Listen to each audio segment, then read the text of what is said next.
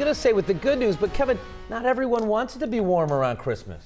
Yeah, not everyone does, but there's about half of us that probably do, I think. So a lot of us will be happy, at least a half anyway, that is looking forward to a mild Christmas. Because tomorrow morning's going to be cold again, but not as cold as it was this morning. Okay, 20s will feel tolerable compared to what you woke up to this morning and stepped out the door facing. Already tonight, you can see things are much improved again. Around our region, temperatures continuing to run some 10 to 15 degrees warmer than they were last night at this exact very same time. That's because we are now on the backside of a big dome of high pressure that is going to rule the roost, to be quite honest with you, through the holiday weekend. This is going to be just a massive area of high pressure that is essentially going to block any real storm systems from making it towards the East Coast. And that means, well, with us on the backside of it, that means we'll be on the warm side of that high pressure system. And that means, well, the mild weather, once it gets here, is here to stay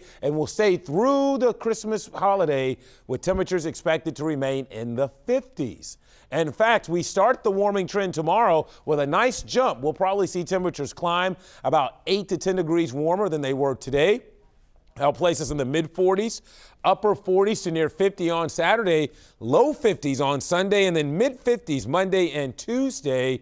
And it still looks equally as mild on Christmas Day itself. So here's a live look downtown tonight again. Faring much better, only 31 tonight. This hour last night, we were already down into the teens. All right, we got a light southwest breeze out there. So it does feel cold, but it's a lot better than it was. In fact, regional, around the entire region, temperatures are considerably warmer. Notice tonight, no teens out there. In fact, the coldest reading you'll find up there in Hamilton at 23. It's 27 in Harrison, 31 in Wyoming. You remember last night, there were some places that were already down to around 13 and 12 degrees. So we are again in much better shape tonight. So here's your hour by hour forecast. Temperatures will slowly continue to sink their way down into the 20s. Most of us will end up in the mid-20s to start, but expect a nice recovery tomorrow with sunshine and a nice south breeze. It won't take quite as long to get going tomorrow. We were so low today. Tomorrow we won't be quite that low, thus it'll be a little bit warmer finish.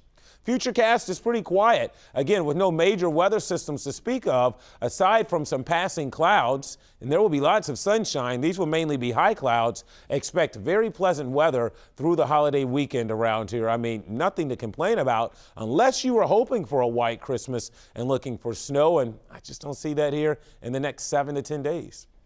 So clear and cold tonight, 24 for the overnight low, and then for tomorrow, sunny, milder, a nice day, 46 for an afternoon high.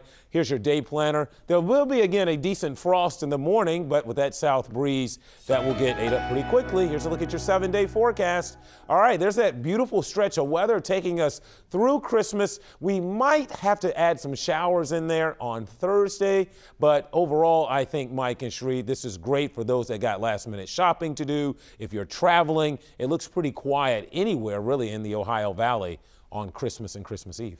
All right, Santa will be happy. You know, you get beaten down there in the North Pole like that. Mrs. Claus is going to say, great, go outside and play. Go play golf.